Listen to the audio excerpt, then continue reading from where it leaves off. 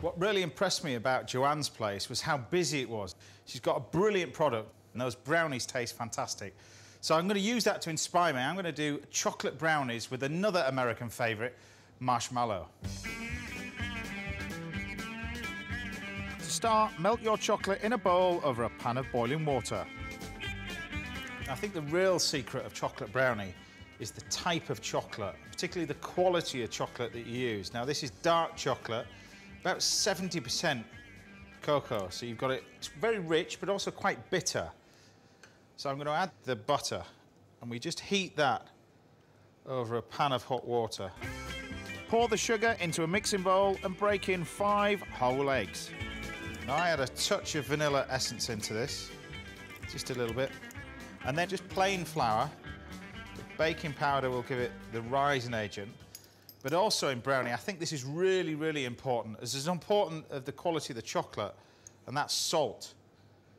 Because what you find is a really good brownie will want you to go back and have another bite. And what the salt will do is actually cleanse the palate while you're eating it. Combine the eggs with the chocolate and then fold in the flour.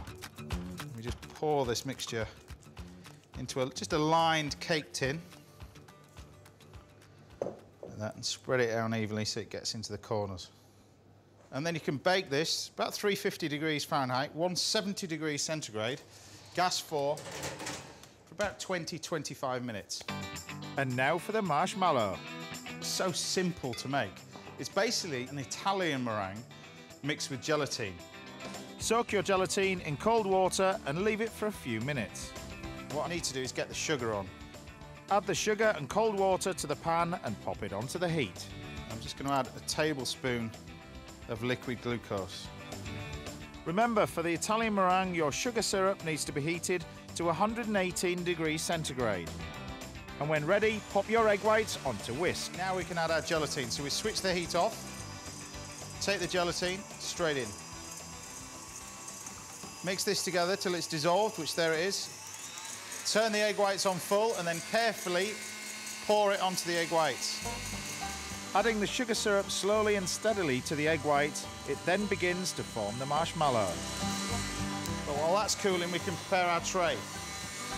By lining the tray with cling film and adding a combination of corn flour and icing sugar, it prevents the marshmallow from sticking. Now, you could, if you wanted to, add any colouring to this, flavouring. What I'm going to use is some fresh raspberries. When you get this, you almost get like a raspberry ripple sort of texture, but you get the whole chunks of raspberries in there as well. So mix it all together, and all we do is just pour this onto the tray. You press this into the corners. Now, because the egg whites are actually cooked, this marshmallow can keep for a good few weeks. But with raspberries, about a couple of days max. Just leave it out, let it set, which is basically at room temperature, for about 15 minutes, and it's ready to eat.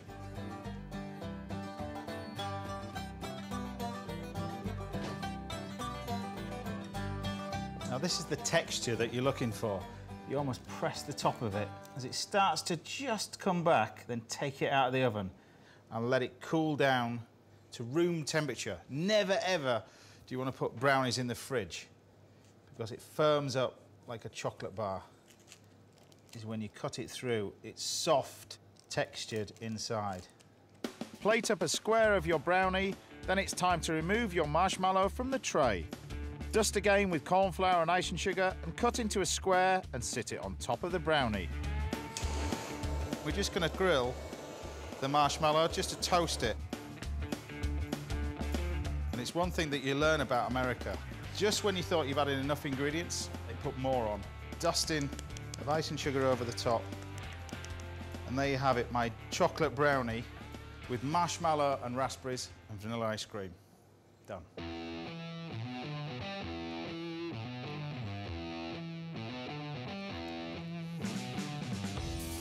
You're going to need the gym after this, but it tastes fantastic.